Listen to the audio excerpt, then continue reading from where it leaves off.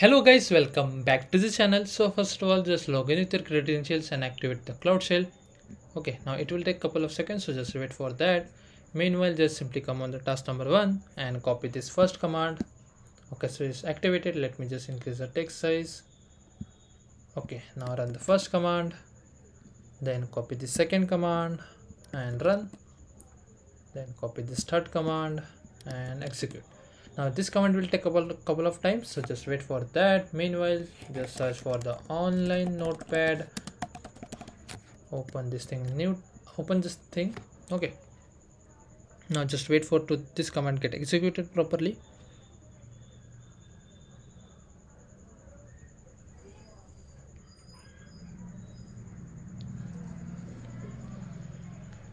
And it's done.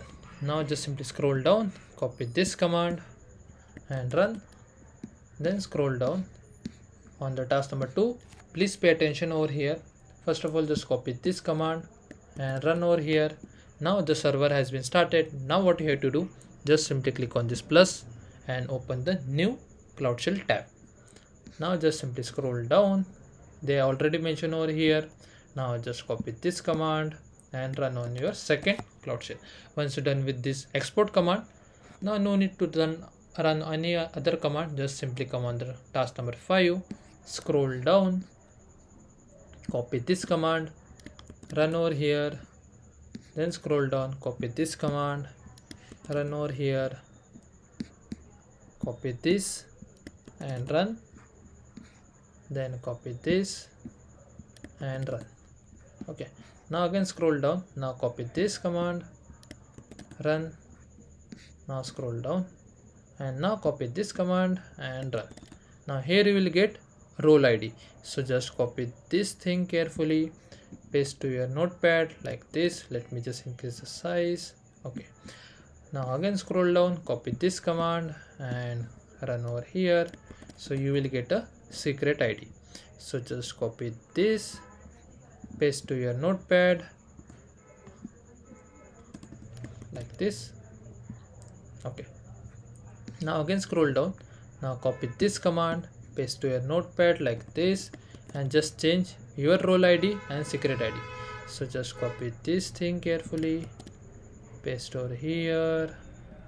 Okay, so this is your role ID. Now copy your secret ID, copy that and paste. Make sure you not give any extra space. As you can see, it must be look like this. If it's so, now just copy this command,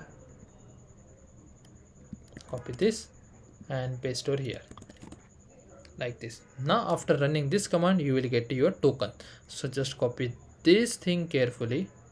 Okay, and this is your token, so just paste over here like this. Now just simply scroll down, copy this command and paste over here. Now just replace your token with this token like this.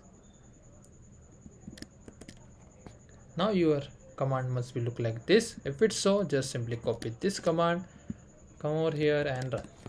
That's the thing you have to do. Now just simply scroll down, copy this command, paste, scroll down, copy this command and paste. Now here you will say we got an error. No need to worry about that because they already mentioned we will get an error. Now copy this command and run. Now just simply copy the last command of this lab, run, and once this command get executed properly, click on this authorize. You will get a score without any issue. And it's done. Now if you just simply click on check my progress, you will get a score without any issue. And that's the way we have to complete this lab. If you still have any doubts, please let me know in the comment section guys. Thanks for watching and have a good day.